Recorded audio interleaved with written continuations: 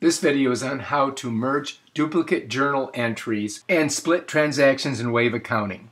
So you send out an invoice, like I sent out an invoice to this one client for $50, and then the payment comes in from Wave, and it's posting both of these on your ledger, so it looks like you made twice as much money. To merge these two journal entries, you have to make a matching amounts of $50. To do this, I click on this little arrow to the right, then click Split Transactions, and it gives me a new window.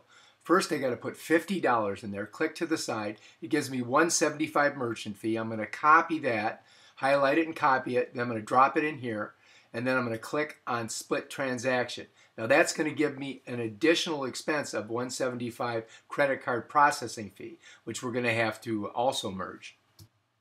So we have the $50 payment and the $175 credit card charge. Okay, now this says 50 bucks, right?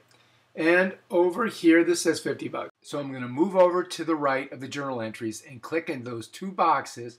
Then I'm going to come up to the top and I'm going to click on merge. Bam! So now we've got it completely merged. So now you have to go in and change the category from sales to merchant fees.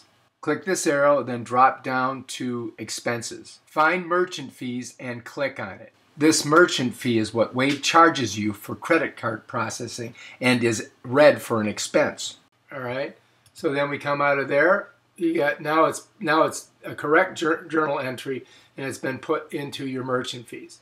Now we've got to come over here and we've got to merge these two merchant fees. So you come over to the left and click in the two boxes to merge them.